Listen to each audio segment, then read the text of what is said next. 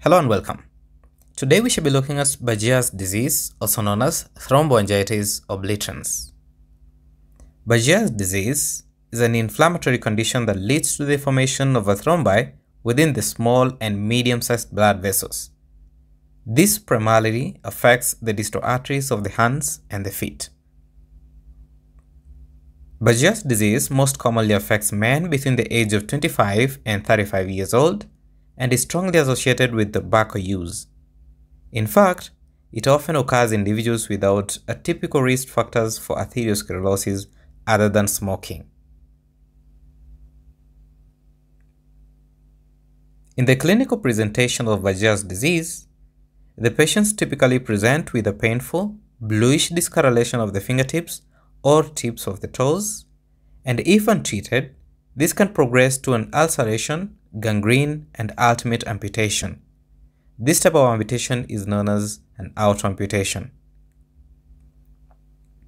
Other symptoms for Buerger's disease include an intermittent claudication, ischemic pain in the digits even at rest, and a dull, aching pain that worsens at night.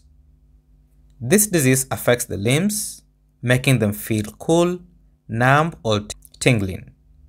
The pulses in the distal extremities are often diminished, and when the limbs are placed in a dependent position, they may appear red and cool to touch. Ulcerations can also develop in the affected areas in the extremities.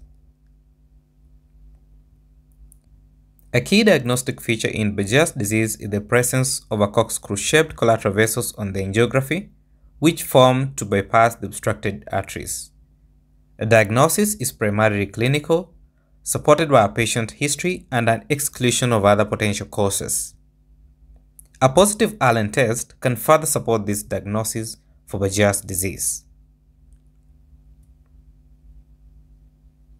The cornerstone of management of Buerger's disease is a complete cessation of smoking, and merely cutting down or using nicotine replacement may not be effective in resolving the condition.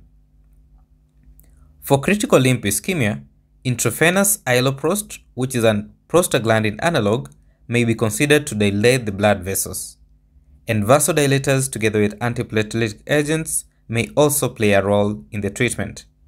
In severe cases, a surgical intervention, for example sympathectomy or an amputation, may be required. Pain management, proper wound care, monitoring of circulation, and a prevention of further injury are essential components for long-term treatment of Buerger's disease.